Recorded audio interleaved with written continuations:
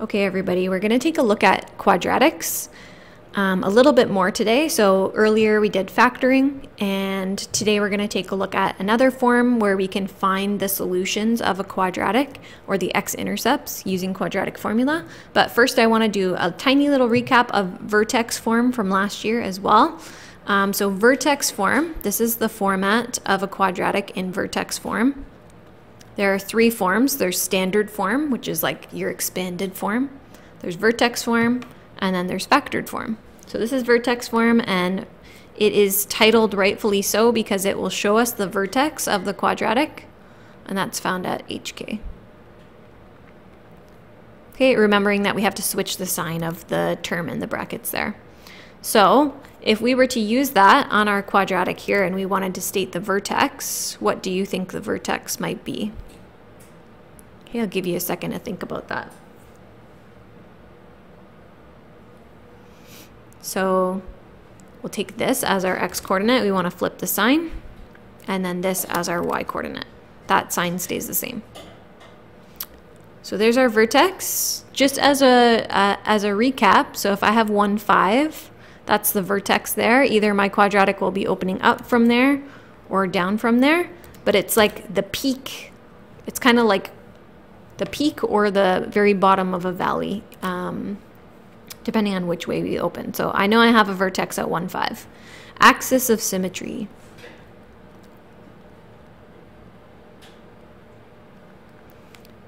This is the line over which the quadratic is symmetrical. So if I have a quadratic here, my axis of symmetry will sort of mirror both sides of my quadratic, like so.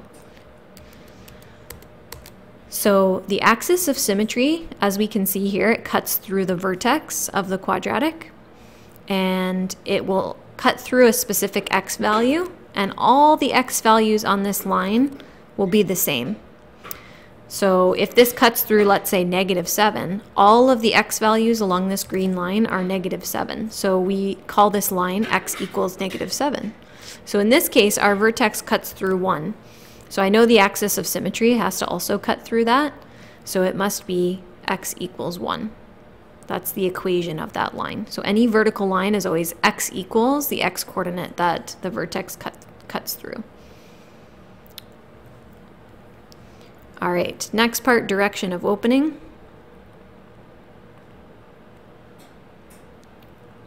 Okay, there's a special part of this vertex form that will tell us information about the direction of opening, and it's this value right here. Okay, and we don't really care what the number is, but whether it's positive or negative, that will tell us whether it opens up or down. So if it's negative, I want you to think about what direction it opens. Okay, it should open down if it's negative. So something like this. Okay, and then the last part is y-intercept. So anywhere on the y-axis has an x value of 0. Okay, anywhere on the y-axis has an x value of 0. So here, this is the point 0, 1, 0, 2, 0, 3, 0, 4, and so on. I don't know exactly where this quadratic cuts through, but I do know that if I want to find the y-intercept, x is 0. So I'm actually just going to plug in x is 0 to find my y-intercept here. And then all I need to do is just do BEDMAS. So I'll start with -1 squared, that's just 1. And then I have -5 plus 5, that will give me 0. So the y-intercept of this is actually at the point 0, 0, crosses the origin. So I guess I actually drew this slightly incorrectly because it should be sort of coming through like this, right on 0, 0.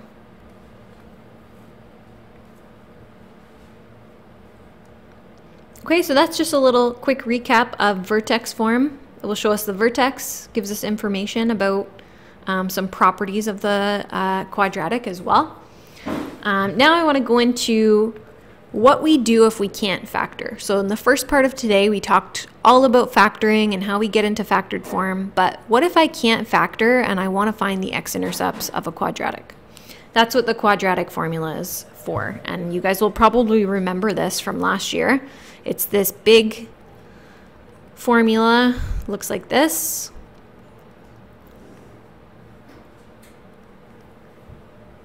Okay, probably remember this from grade 10 last year, hopefully. If not, we're reviewing it now, so that's okay. And the discriminant is a special part of the quadratic, and it's the part underneath the root here. So the discriminant is b squared minus 4ac. And the discriminant tells us information about how many x-intercepts we have. So in quadratics, we can have 2 x-intercepts, we can have 1, or we can have 0. So if b squared minus 4ac is bigger than 0, so in other words, it's positive, this will tell us we have 2 x-intercepts, or 2, we call them roots. That's just another name for x-intercepts. Okay, so this means positive. If it is equal to 0, this b squared minus 4ac part, that means we have 1 root, or 1 x-intercept. Okay, and then if it's smaller than 0 or less than 0, in other words, this means negative, then that's going to tell us that we have 0 roots, so no x-intercepts in that case. Okay, so this would be a case like where we have a quadratic that's sort of like opening down underneath the x-axis, so it's never going to cross, or like opening up above the x-axis like that.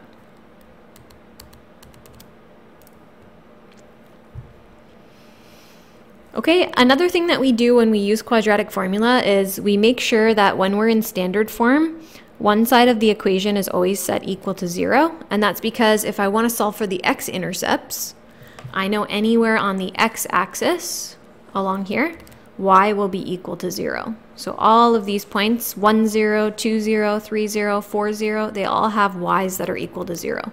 So we set our equation equal to 0 to find the x's where the y's are 0. That's the idea. Okay, so make sure you move everything to one side if you don't have 0 there, or if you have a y, you sub in 0 there.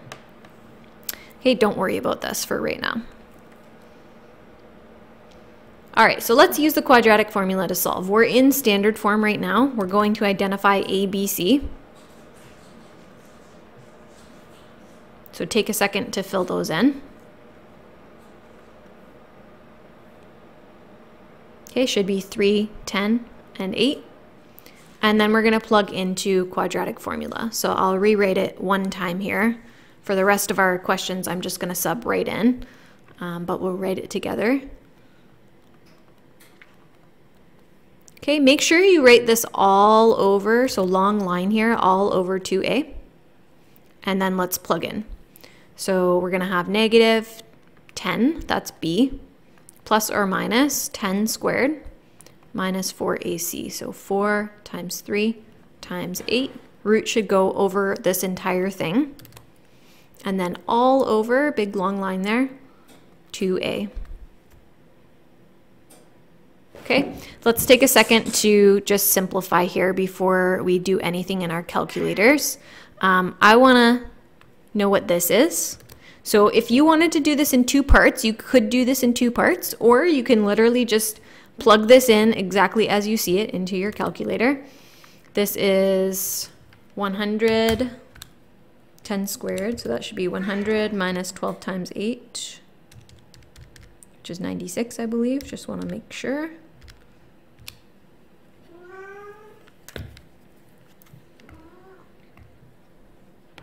All right, so 100 minus 96 will give us root 4, and 2 times 3 will give us 6. Okay, if you want to write this in 2 steps, if you want to calculate this 100 and then calculate this 96, and then we do 100 minus 96, you can write that in 2 steps if you'd like. You don't need to though. Okay, going up here. The square root of 4, this just so happens to be what we call a perfect square, which means when I square root it, I don't get decimals. So we could actually calculate that one. It's 2 square root of 4. And then we're going to split this into 2 options here. Option 1, we're going to do as the plus option. So negative 10 plus 2 over 6. And then option 2, I call this x2, is negative 10 minus 2 over 6. So that will be the minus option. Okay, these right here, These are called subscripts. So they should not be exponents. They're not going to be up in these corners like this. They're in the lower corner, so almost like the reverse of an exponent. And they just indicate like x-intercept number 1 and x-intercept number 2. Okay, so our first x-intercept, negative 10 plus 2, that's negative 8 over 6. Sorry, my cat wants to be involved in this math video. And then we're going to reduce. So reduce the top and bottom by 2, negative 4 over 3. Okay, this guy over here, this one's a little bit easier. This will be negative 12 over 6, and that will give us a whole number. That's just negative 2.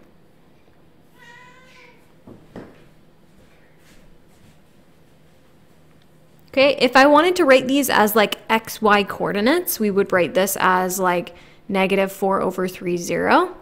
And we can write this as negative 2, 0, right? Because our y is 0 to solve for this. Okay, so those are the actual x, y coordinates that would be on the graph. All right, so let's try another one. Got a couple more steps in here as well. So here's our quadratic. And we want to first predict using the discriminant how many x-intercepts we expect to get from this. Then we will do a little bit more work. We'll get some x-intercepts, find the axis of symmetry and the vertex, and then sketch it. So we're going to start with a prediction. Starting with a prediction is pretty nice because if I happen to have 0 x-intercepts, then I've just saved myself a lot of work from plugging into quadratic formula. I don't even have to do that, right? So that's why we like to do a quick prediction. So I'm going to use that discriminant that we talked about above, b squared minus 4ac. Here's our a, our b, and our c. So let's plug them in. Make sure you keep the signs with these. So like for a and c, we're going to make sure we put them in as negatives. And then I'm getting 64. And when you multiply this, guys, it's a negative times a negative times a negative. So that should actually give us a negative, because 3 negatives multiplied together give us negative. So that's 20 times 3, so that should be 60. So minus 60. We're actually getting 4 here. So because this is bigger than 0, it's positive. 4 is greater than 0, therefore we have 2 roots.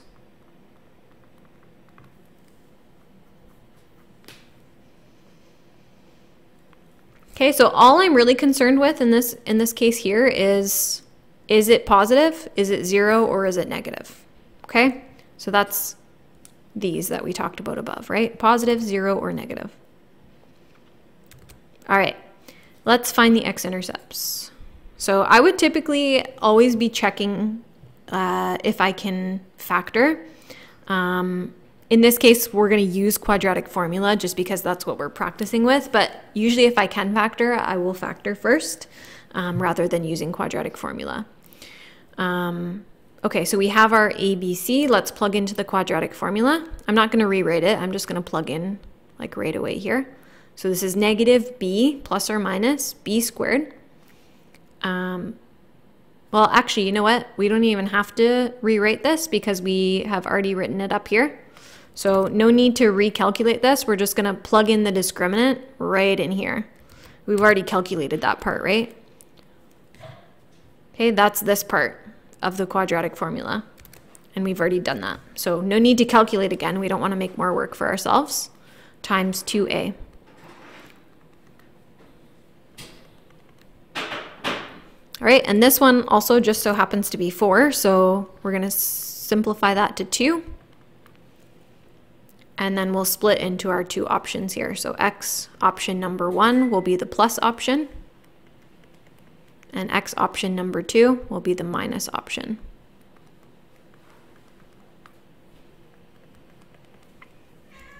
Okay, so negative 6 over negative 10, that's going to reduce both by 2.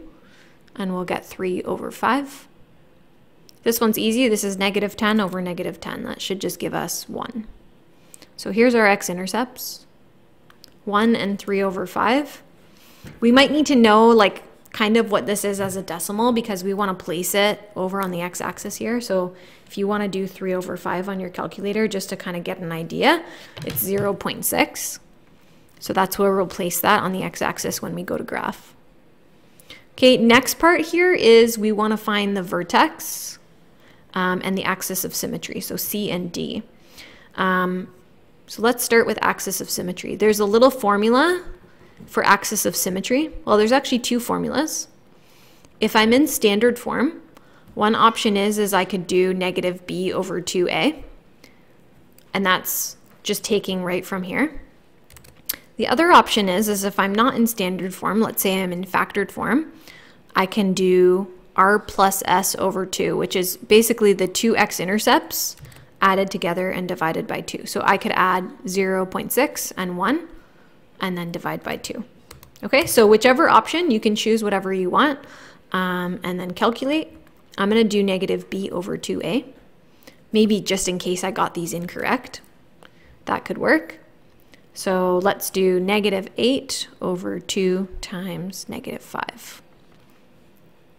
Okay, we can do this one as a decimal. If you want to leave it as a fraction, you can, but we're going to have to plot it anyways on the graph, so I think it makes sense to just do this as a decimal. We should get positive 0.8. So this is the axis of symmetry. It's also the x-coordinate of the vertex. So if I know the x-coordinate of the vertex, I should easily be able to find the y because I have the equation of what y is equal to, right? So y is equal to something when x is 0.8, and I want to know what that something is, so I'm going to plug it right into the equation. Plug in 0.8. And then everyone should be following along with their calculators here. If you don't have your calculator out, make sure you grab that out. Hopefully you've already been doing that. Okay, I'm just calculating on mine as well. You guys make sure you get the same thing as me. I got 0.2.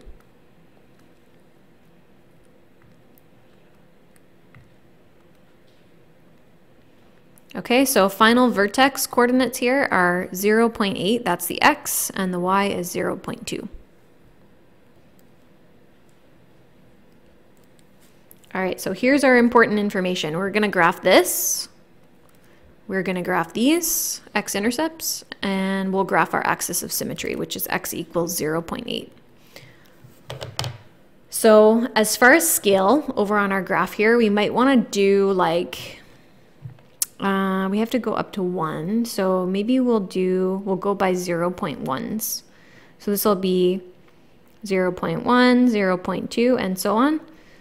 So maybe I'll just label every other so we don't get, don't have too many numbers in here. So 0.2, 0.4, 0.6, 0.8, and 1. And same thing. Let's do the same thing for the y's.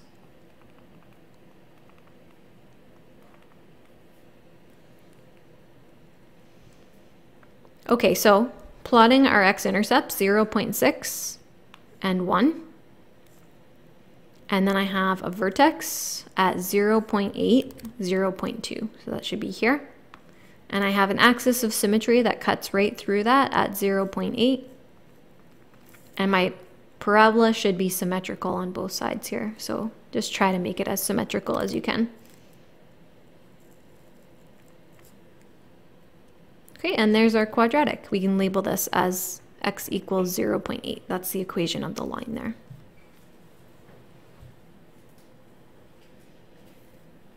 Okay, just for your future self, if you're looking back at your notes, this is x of the vertex, as well as the axis of symmetry.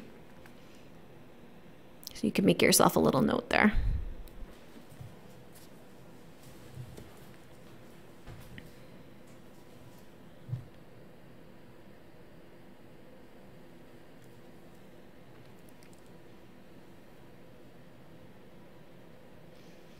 All right, what will you find if there are no roots? So this is our last little part, and then you guys will have some time to work. What will we find if there's no roots? So Let's suppose maybe I didn't do a prediction here. Maybe I did, like, I just went right away and I set this equal to 0 and I identified A, B, C. So here A is 1. Remember, if we don't see something in front of an x squared, it's a 1 or an x. Okay, imaginary coefficient of 1 there. Our B is -6. Our C is 11. Let's say we plug this right into quadratic formula now. So we do -b plus or minus b squared minus 4ac all over 2a. Okay, so I plugged into quadratic formula. I start simplifying, right? So negative and negative, that makes positive. And -6 squared, that's 36. 4 times 11, and I've got a negative in front there, so -44. 2 times 1, 2. All right. Here's where we would maybe start to see an issue. So this is where we are going to simplify what's underneath this root here. 36 minus 44. I can already tell there's going to be a problem here because I'm going to get a negative, and that's going to be an issue because I can't square root a negative. So we get -8 here. And you can try in your calculator if you want. If I try to square root -8, I'm going to get an error on my calculator. And the reason for that is that a square root, when I say square root of 16, really what I'm saying is what squared equals 16? Well, I know there's two things that I can square to get 16. I can square 4 or I can square -4. But what if I had a -16 underneath here? What can I square to get a negative? Ooh, I actually can't square anything to get a negative because anything multiplied twice is going to give me a positive, right? Positive times positive or negative times negative always gives me a positive. So I can't square root a negative. That's why when the discriminant is 0, we have no roots. So this should tell me right away b squared minus 4ac is less than 0. Therefore, we would say no roots.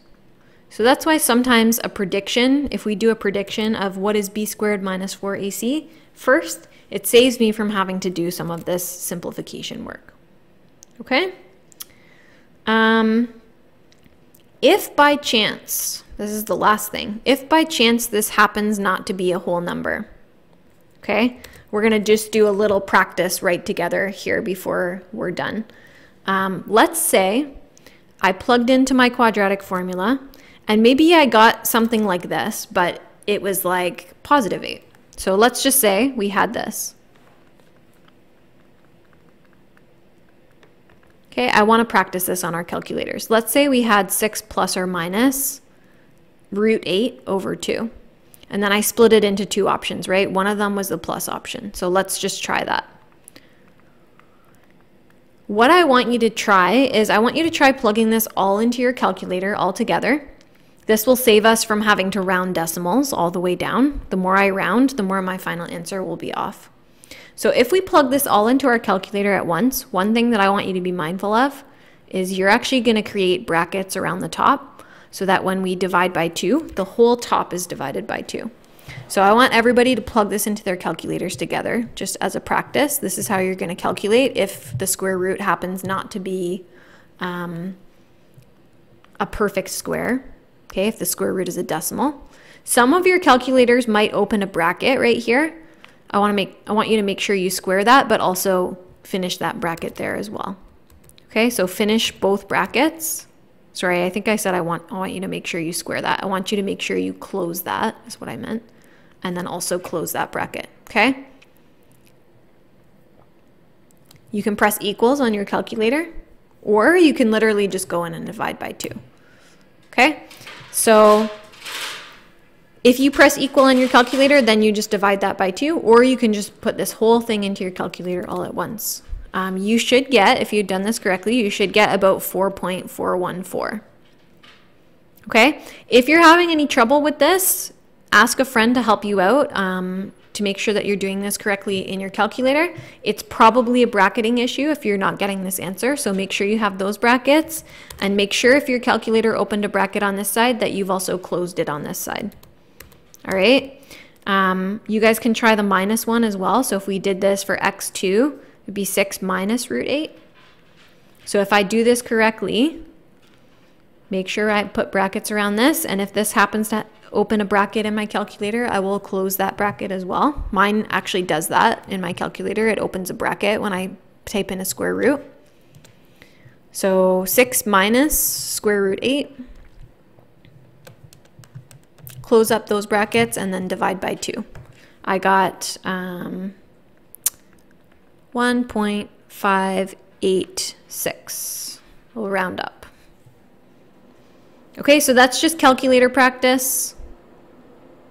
That's what you're going to use on your worksheet if this happens not to be like a perfect number that will square root easily, right? It will square root to like something like a decimal. Then I want you to try to calculate that all together in your calculator. Okay? All right, guys, that's everything.